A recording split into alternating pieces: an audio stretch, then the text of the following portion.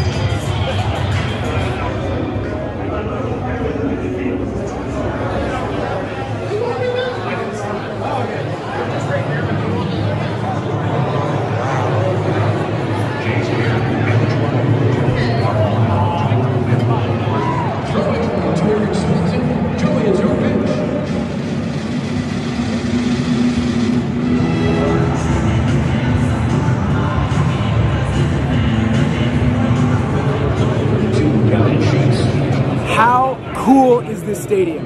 Man, this entire area in the 500 level used to be dead real estate where nobody ever wanted to sit, but now it has officially become the place to be.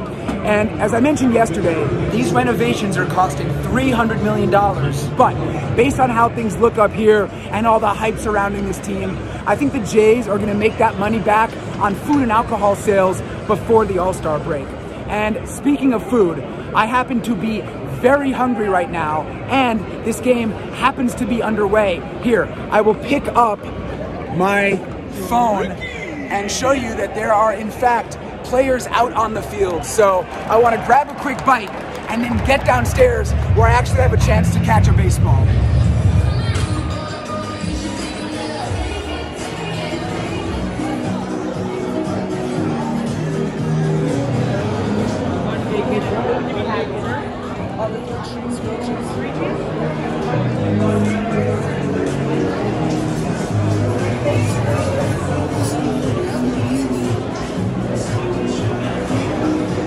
Yeah, so I was gonna get the poutine hot dog, but the line for that was crazy. I didn't want to waste 2 innings.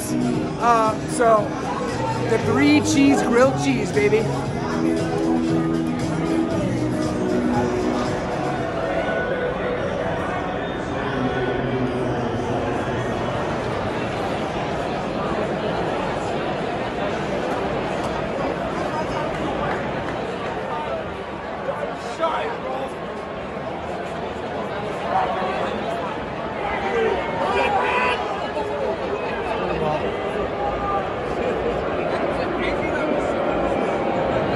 So here we are once again in the standing room area in right field next to the visitors bullpen. I checked out this spot last night and I got it in the video, and I thought it was so cool that I wanted to come back here and spend even more time. So right now we're in the 6th inning and it is all Blue Jays. They're on top 6-0. And as you can see over my shoulder, not the greatest view of the field from the back here. And you know, there's yes, it's Zack Hample. Oh my gosh. Yo, I gotta get a picture. All right, hang on, I'm just talking to the people. So, yeah, that's the situation here. It's pretty rowdy, it's pretty fun. Bullpen is right over that way. And, yeah, I'll try to film a little game action for you guys.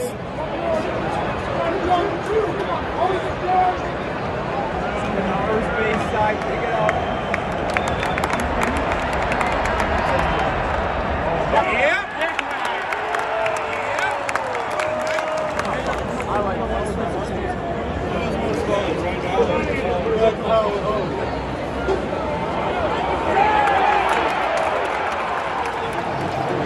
Danny Jansen going yard right there in the bottom of the 6th, and then check this out. Right after that, a couple of friendly fans led me down to the front of the section and gave me their spot. And so that's where I am right now. And woohoo, look at this. This is pretty sweet. So, hi Jordan. Hello. We got him in the video again. I don't expect to catch a ball here, but at least I have a great view of the action.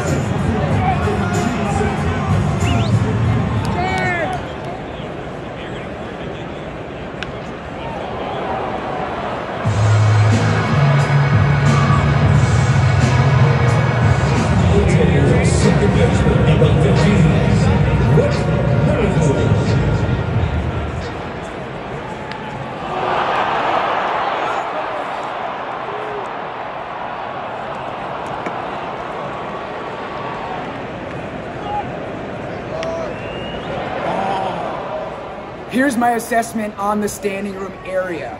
If you are planning to spend more than 5 minutes there during the game, you really need to show up early and claim a spot in the front, or hope you get lucky and meet someone friendly who gives you their spot. But it really is an amazing section, and you know what? This entire Blue Jays team is amazing. They won both of the games that I saw here on this trip, and tonight they didn't even allow a run. They beat Chicago 7-0 thanks to an outstanding pitching performance from starter Jose Berrios. He went 7 innings, allowed just 4 singles, and struck out 9. And meanwhile, his battery mate Danny Jansen crushed 2 home runs, picked up 4 ribbies, and got a Gatorade bath courtesy of Vladimir Guerrero Jr. That is how to close out the night.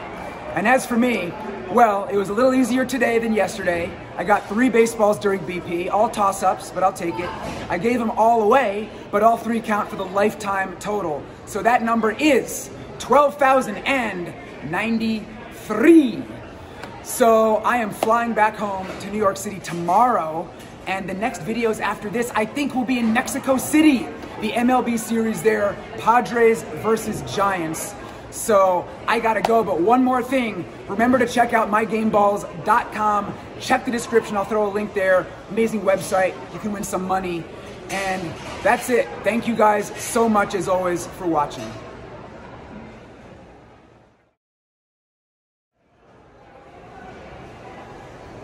Woo! The big man is here with Zack and Fenway Chris. For my money, it just doesn't get any better than this.